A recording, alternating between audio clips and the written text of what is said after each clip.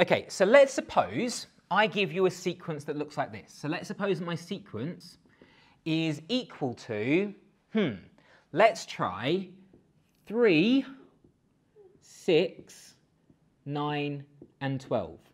So first of all, could you describe what this sequence looks like in terms of n? In other words, could you come up with an nth term? Could you come up with an nth term for this sequence? Just a rule that would get me any term in any particular position of this sequence.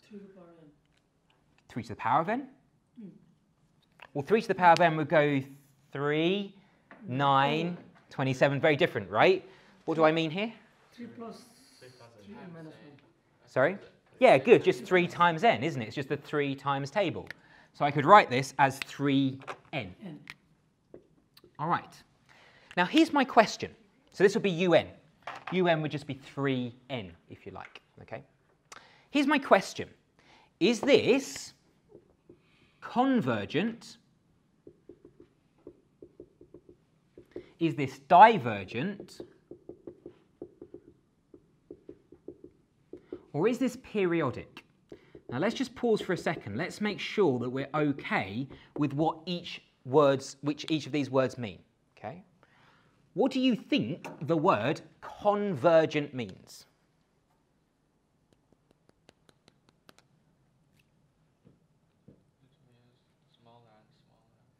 Good, so it means it's getting smaller and smaller. Would it necessarily mean that always? No. What do you mean by getting smaller and smaller? So I mean it's approaching 0? It's decreasing, but not with same equally. Okay, so it's not necessarily decreasing equally. Okay, that's a good idea. I just want to play on that idea of getting smaller.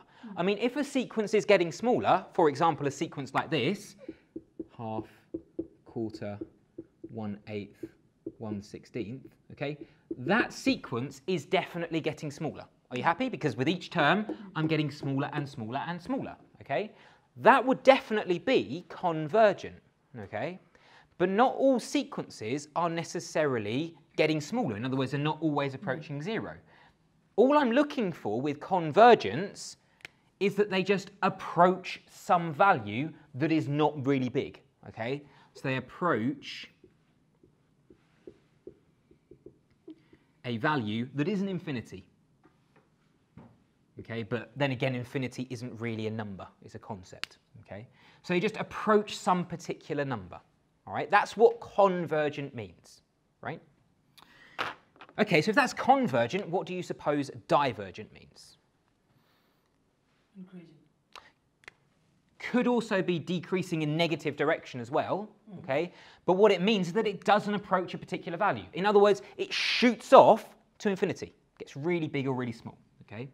So shoots off to infinity. It could also be negative infinity as well. So plus or minus infinity. It either gets really, really big or really, really small. Okay? Just shoots off to infinity. Plus or minus. So that's convergent. It approaches some particular value. That's divergent. It shoots off to plus or minus infinity. What's periodic? What do you think periodic means? For certain time. Sorry? For certain time. Okay, so you're thinking period like it happens within some particular time. With exact. So could you give me an example of something that is periodic? Not necessarily in terms of sequence and series, but just in everyday language, how would you describe something which is periodic?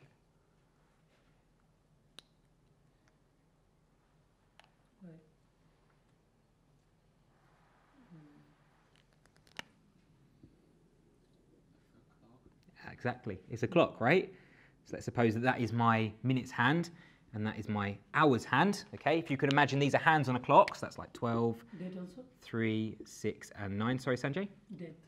A date? Yeah, absolutely, I guess. If you're careful, you don't include the years. Yeah, good. So you're happy that hands on a clock, like think about the minutes hand on a clock, you're happy it goes round the clock, and then it comes back to this position again. And then the next hour it goes round the clock and it comes back to this position again. So in other words, it's doing the same thing over and over and over and over again. Okay, it's not really going anywhere, it's just doing the same thing over and over again. Okay? In fact, I can talk about a periodic function. Okay, a periodic function would be something like this. Sorry? Go on, say it. Yeah, exactly. This is the graph y equals sine x. We've looked at this, yeah? It's periodic because it will just keep going up and down forever and ever and ever. Even in that direction, it's still going up and down, okay? So are you happy this would be a periodic function? This would be an example of something which is periodic, okay? So now then, could you define what does periodic actually mean? Boundary. I guess a good way of describing it, it doesn't approach anything. It doesn't shoot off to infinity, it just goes over and over and over and over again, okay? So it repeats itself. Okay, it repeats itself. So convergent means it approaches some particular value. Divergent means it shoots off to plus or minus infinity, gets really big or really small. Periodic just means it just goes over and over and over again, okay? So let's see if we can think about what this thing will do. So 3n, okay? Would this be convergent, divergent, or periodic? What do we reckon?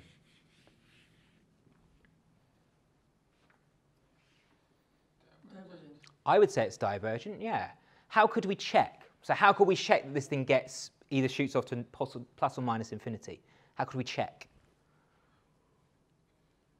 Publishing the value of here. Yeah, why not? Let's just stick some values in and see what happens, okay? In fact, we've got the 1, 2, 3, first four terms here. Let's keep going. So what would the next term be?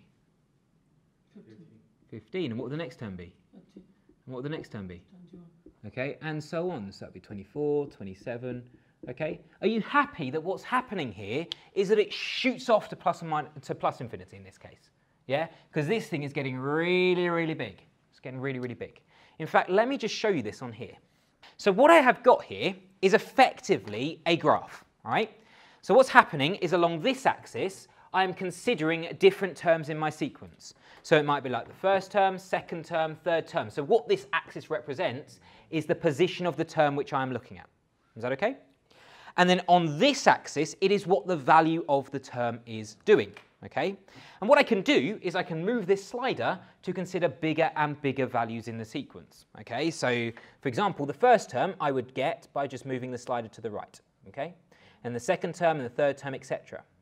Now, what you can see here is that as I consider more and more terms in my sequence, remember this is the sequence 3n, would you be happy it's just shooting off in that direction? And in fact, it's a linear sequence because I should expect that, because the graph 3n should just be a straight line with a gradient of 3. Is that okay? So you can see that on here? Okay, good. So that would be an example of a divergent sequence, okay?